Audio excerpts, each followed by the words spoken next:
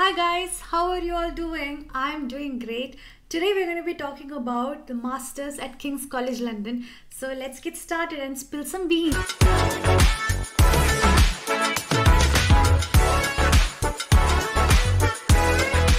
Hi guys, my name is Dr. Rakhi Krishna. I'm going to be talking about my Masters at King's College London.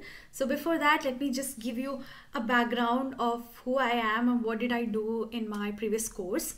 So I have done a 6 years long, very infamous course in India called the PharmD.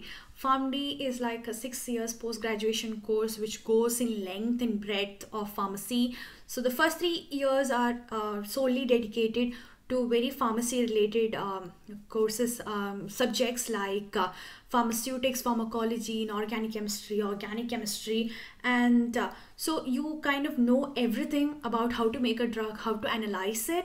And the next 3 years is basically hospital based, where you train to become a clinical pharmacist as well as understand the pharmacoepidemiology and the therapeutics. So you go in you go through two different vibrant stages while you're there in this course. I happen to do this course in a very finest college in India, and particularly in my hometown Kerala. So this college happened to have this kind of clear division where we had this 3 years in college and 3 years in the hospital. In the hospital, we were able to go in rounds with the healthcare professionals, be interacting with the patients every day. We could give our interventions, provide this recommendations to the patients in one-to-one interactions, and we even had the opportunity to write prescription, which was great for us, and we could learn so much when we were there for PharmD. So I had done that course, and I think that this is the best course which goes through and takes you through a journey in pharmacy.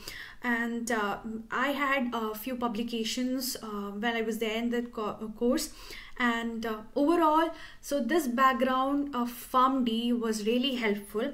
After PharmD, I got into a CRO. CRO is a clinical research organization as a junior scientific writer. So where I mainly dealt with medical reviewing of various projects that were provided by various big pharma companies. Even though I was in a very junior role, I happened to have interactions with the hierarchical people within the hierarchy of that company. And even though I was very new, and it was a very new thing to have a exposure into a corporate company, the company was really good and they accommodated me really good, and I learned a lot. Even though I couldn't complete 1 year in there, but the journey was really good and I happened to learn so many things. Coming to the course which I wanted to take in my master's again. So there was this question, like, after I had completed my post-graduation, why do you want to do a master's again? But I had a very clear thought process where I had a sketch of what a PharmD could do after completing the course. So as a PharmD, we could go into research or maybe we can assist the research as a clinical research coordinator, or go into academia, do PhD, and then as a lecturer, professor. Or the third we can do is we can become a registered pharmacist, which we already are in our country, or maybe we can go to other countries like Australia, UK,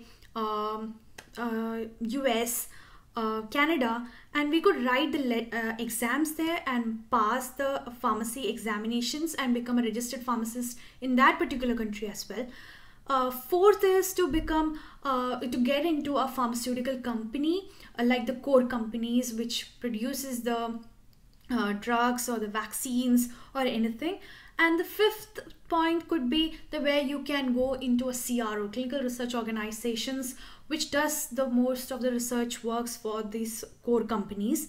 So there you can go into pharmacovigilance industry, pharmacovigilance department, or you can go for the CRA positions, that is a clinical research associate positions, go into medical writing and medical communications. So, and the sixth and the most vibrant thing is to join as a clinical pharmacist, which is a hospital-based, hospital-oriented service that you do within the healthcare community itself. So we have so many options, and out of that I had a very clear goal, a career goal, and I had devised it like throughout the journey of PharmD and work, and I had that in mind. And I went through a research process of the lengths and breadths of what I could do, how can I get there, and I finalized into getting a master's which solely focused on that. And I kind of concluded that yeah, this is the course that I want, and I found that this course was particularly offered in a particular country, in a particular college, and it happened to be King's College London, which is a Russell Group college.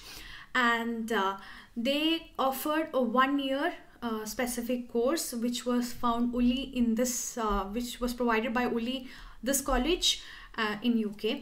So that was about it. I was really attracted to it because of its curriculum, and how it could be the more application of whatever we had learned in the PharmD. And I kind of thought, yeah, this was the course that I want, so I chose that. So what was the requirements? The requirements included the academic transcripts that you have to submit. So I had my all the original academic stuffs with academic certificates with me. The college actually required IELTS, so they specified to have it in the score of 6.5 for all the four bands of criterias. So that was the second requirement. Third is the LOR, that is a letter of reference, that you can either get it from your principal or from the departments that you have worked in. I got it from a department where I had done my project, and the doctor there was very kind enough to provide me, my principal as well. Both of them had provided the letter of reference. The fourth point, which is the most important point of all this, is the SOP. The SOP letter is where you have to like show what you are as a person, what you aim to become, and so that is a full coverage story of everything. You need to emphasize more on that, so which I did. And I kind of wrote about what my background was, and what are my interests and long-term career goals, and why am I choosing this particular course, why in this particular university and in this country. So you have to like say the whole thing in as a story, which becomes more interesting while you read, as well as you kind of share the story as well. So SOP is very important.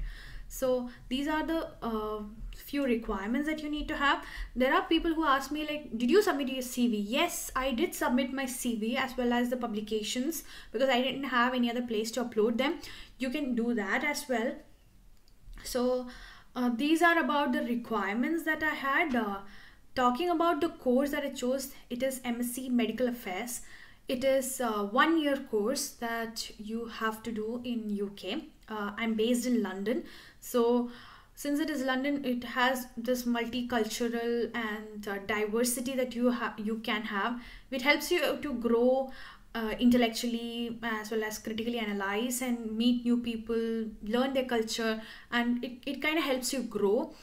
And my classes are like once every one week every month, and all the other 3 weeks I have those are solely dedicated for reading, writing the assignment, practicing for the MCQ, having tutorials which are conducted every Monday and Thursday.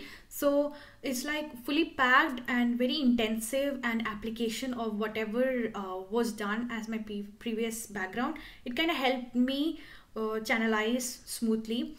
It also being in UK, you are allowed to work for 20 hours a week, but right now I'm not working.